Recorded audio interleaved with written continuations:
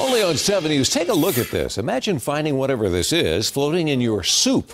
That's what happened to one Broomfield mom. It said it happened to her, and she wants some answers. Jaclyn Allen joining us live. And Jaclyn, you spoke to Campbell's Soup Company tonight. What was in that soup? Well, it's a good question. Everyone we talk to thinks it looks like some kind of chicken embryo with feet and all. But what that would be doing in a bowl of chicken and stars, that's the question Campbell's is trying to answer now.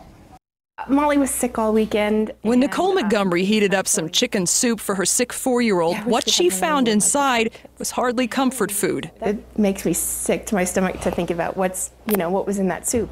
She's been storing the leftovers in her fridge and keeps getting them out just to be sure the morsel about the size of the star-shaped pasta is still there. It's like a train wreck you can't stop looking at. I keep looking at it and I'm like, how does this happen? When she called Campbell's 800 number to tell customer service, she's like, well, that's not possible. And I was like, it's got feet and a beak and it really looks like a dead chicken.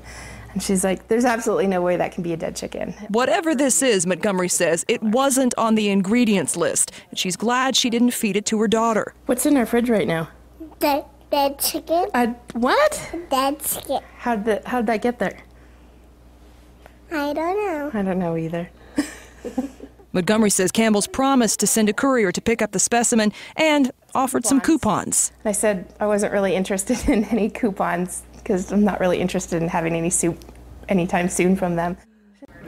And a Campbell's spokeswoman tells me they take claims of product contamination very seriously. They're sending a FedEx box to get that sample to have it tested, and they say they will then be able to conduct an investigation. Reporting live, Jaclyn Allen, 7 News.